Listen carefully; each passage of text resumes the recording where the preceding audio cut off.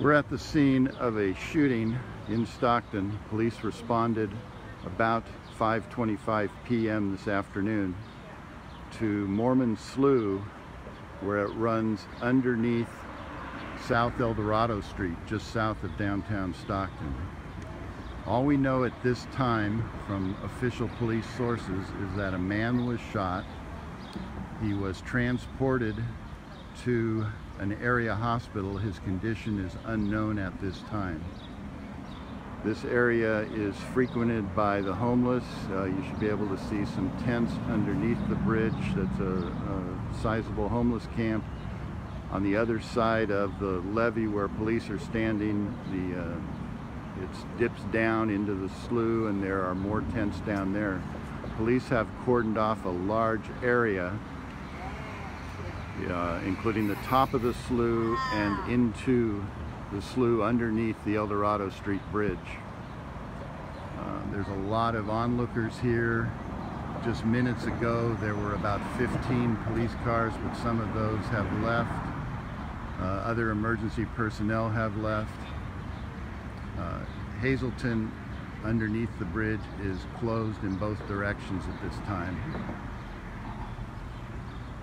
And this is all we know. We've talked to police spokesman Officer Joe Silva, and that's all he could report to us. I can tell you that down into the slough, police are looking through mounds of garbage, possibly for evidence in the shooting.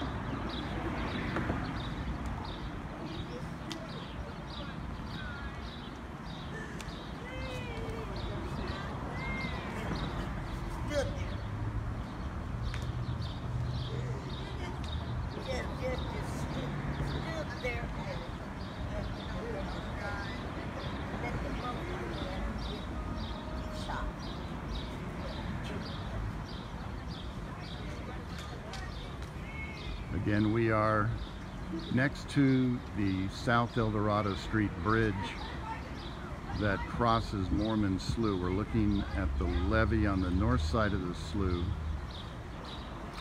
which is an area where a shooting was reported to police about 5:25 p.m. this afternoon.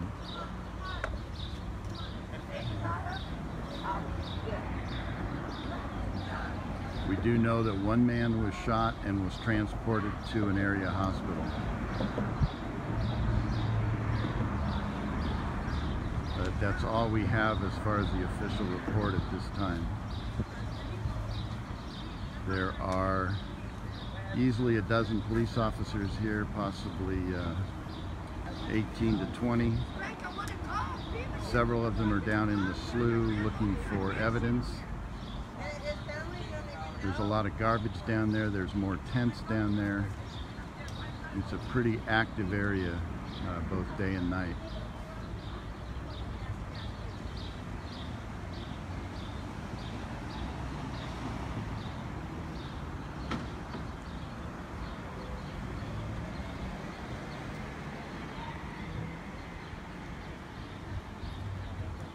Where we are, we won't be able to get more information for quite some time.